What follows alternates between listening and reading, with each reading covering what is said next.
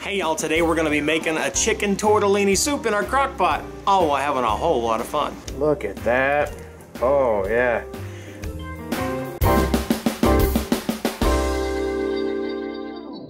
Hi, and welcome back to another edition of Cooking Chris's Dishes with the Good Old Boy, where we're cooking up dishes from recipes.crock.com, my beautiful wife's cooking blog. And y'all, today we're going to be making soup. Why are we making soup?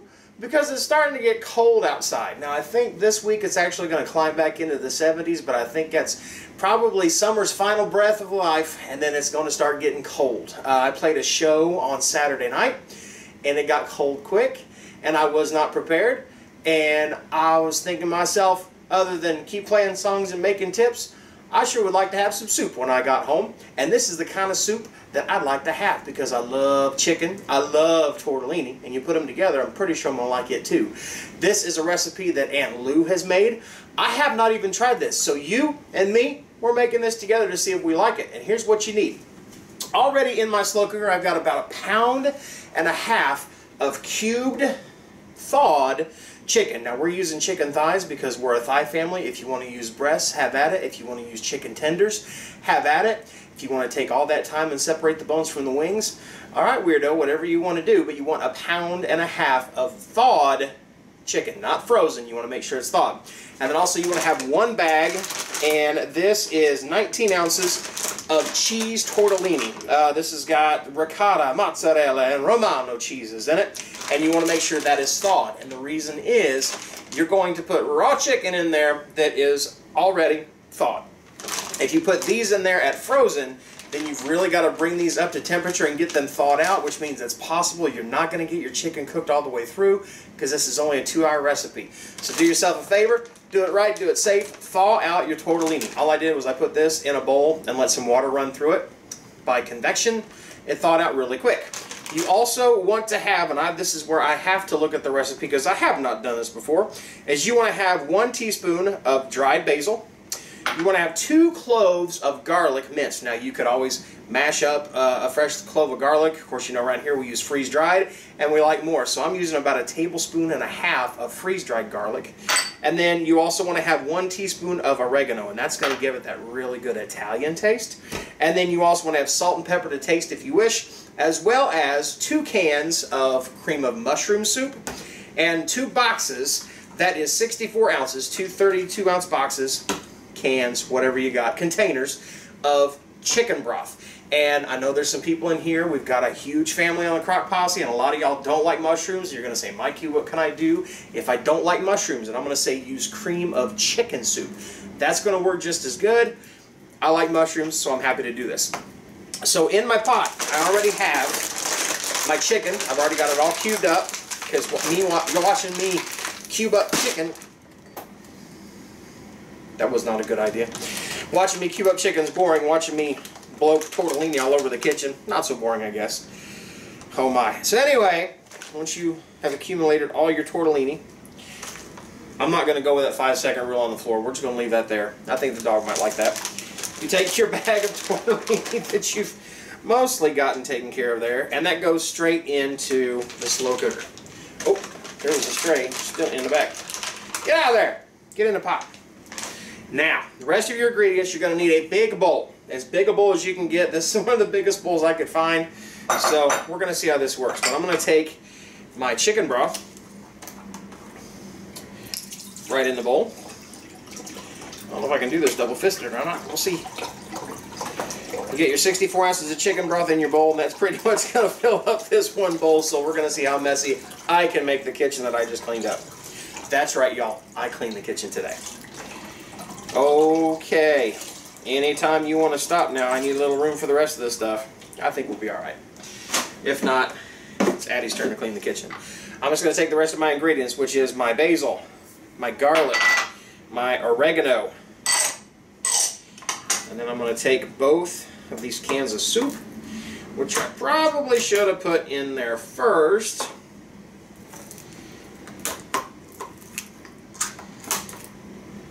And put them in the bowl. How many people are cringing right now at home going, oh my gosh, he's going to dump this everywhere? I know I am. There's one, and I should have grabbed a spatula.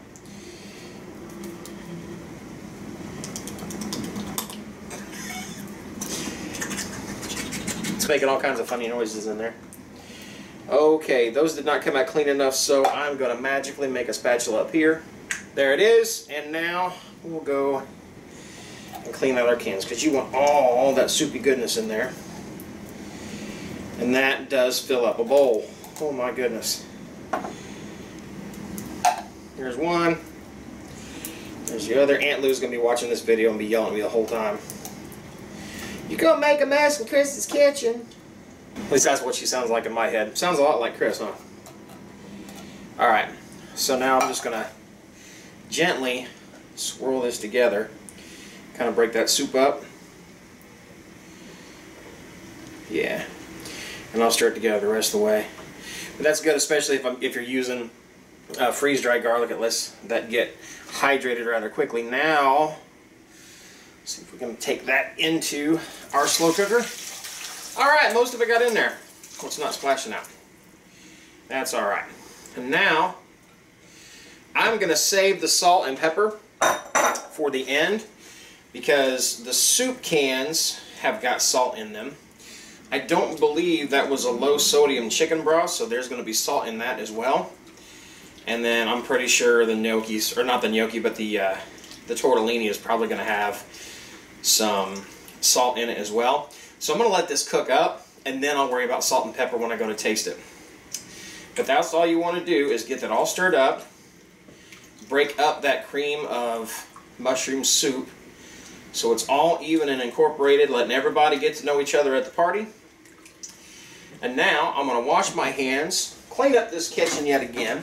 I'm going to set this on high for 2 hours, and we're going to come back and we're going to see if we've got some good soup. Only you're going to see it in 3, 2, 1. And 2 hours have come and gone, and it's time to see if the soup is on. Alright, let's see how we did here. Well, it's definitely bubbling. Look at all that gnocchi right there. You can see where the cream of chicken is all kind of bubbled up to the top, so I'll give that a little stir. Or the cream of mushroom, rather, is all kind of bubbled to the top there. We'll mix that all back up. Oh, it is steamy, steamy, steamy. Alright. Let's try that again. Look at that. Oh, yeah. This house smells so good right now. You can definitely smell the garlic and the other spices in there, the oregano and the basil. But now, it's time to see just how good Aunt Lou's soup really is. I'm betting it's good. Okay, so I've got my salt and pepper on standby over here. And we're going to get ourselves a little bit of that chicken. Of course, you got plenty of that tortellini in there.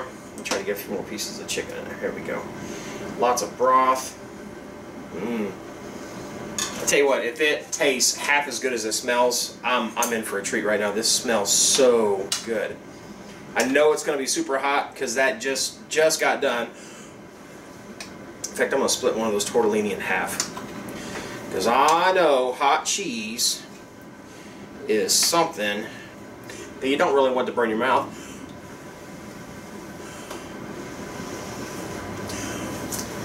We're going to try this without salt and pepper first.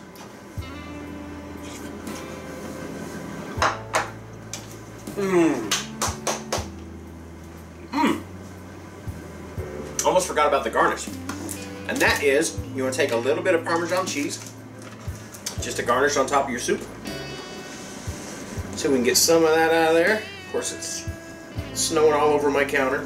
You'll have that if you have me cook for you. And I am going to take just a wee bit of salt and put on top of that, and a little bit of pepper. But again, it just depends on what's going on in your house. If you want to salt ahead of time, if you think you know how much you want, have at it, go crazy, do what you want. But I'll take a little bit of that Parmesan cheese in there with a little bit of salt and pepper. And then we're going to try this again. There's my other half of that tortellini. And a good chunk of that chicken thigh.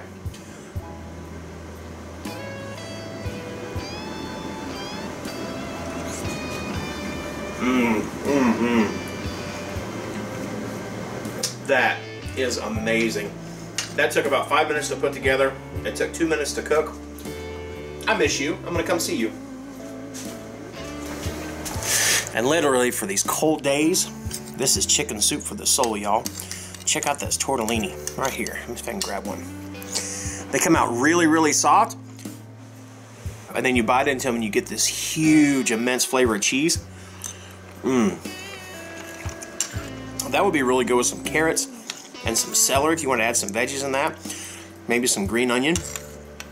But I'm telling you right now, for the cold days ahead, this is a good warm soup that'll definitely warm the bellies of your family. It's gonna make a lot of smiles happen. It's definitely making me smile right now. So make this. And also, if you have not become a member of the Crock Posse, we don't know what you're waiting for. Go down there below and click that little button that says subscribe, and boom, you're a member of the Crock Posse.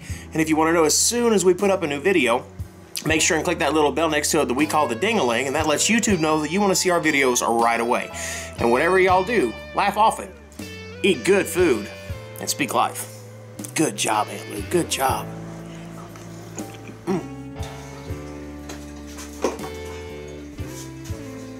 I just stepped on that other piece of tortellini. If you want to see the latest, click on the left right here. If you feel like subscribing, click on the right, my dear. And if you think we're funny enough to send us money, click the Patreon